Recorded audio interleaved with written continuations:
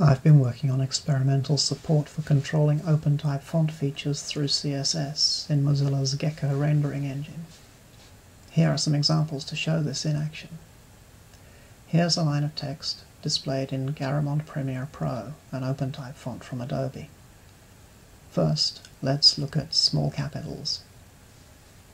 Currently we implement the small caps property by converting lowercase letters to uppercase and reducing the font size.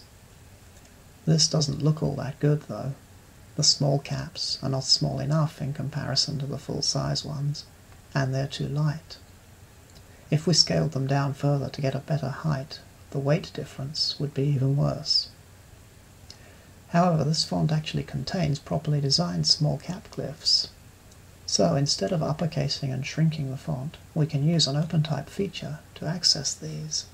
Now the glyphs are sized appropriately and their weight remains consistent with the full-size capitals.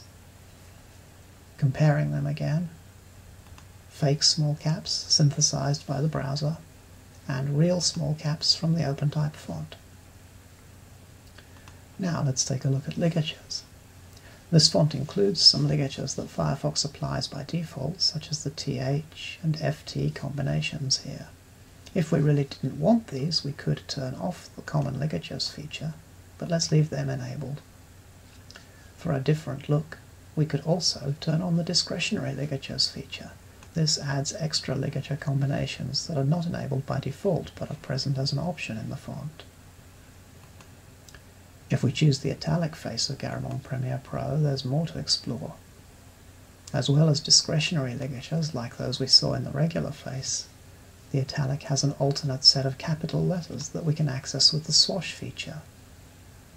Features like this can dramatically change the overall feel of the text. Now let's look at a different font. Megalopolis Extra includes discretionary ligatures, similar to those we saw in Garamond. I've also turned on stylistic set features to access an alternate form of the lowercase y and a lowercase e that links with the following letter. This bold display font really comes alive though when we use it with uppercase text.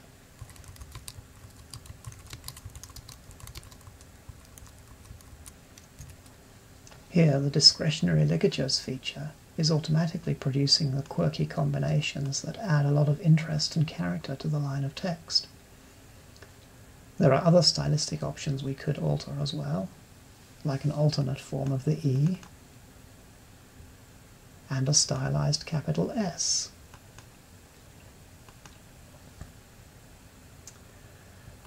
This flamboyant poster is not a graphic.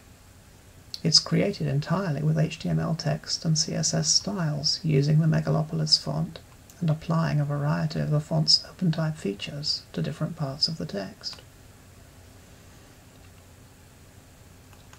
As another example of the use of font features, let's look at the word for university, written in kanji characters using a Japanese font. The second glyph here is the Chinese character shui, or school, and is displayed in its modern simplified form. However, some institutions may want their name to be written using the traditional form of the character. To achieve this without having to modify the actual text, we can select a traditional forms feature in the font. Here's the simplified form again, and the traditional one.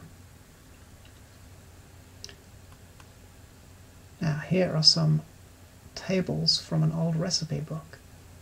The fractional values here have simply been typed as digits separated by a slash, but they're not very easy to read at a glance. However, we can turn on the fractions feature in the font to make these sequences automatically display as real fractions. See how much better this looks?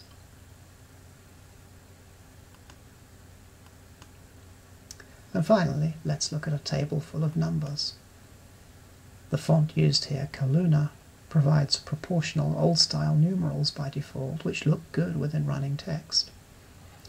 However, when we're presenting tables of data, it may be better to use lining numerals.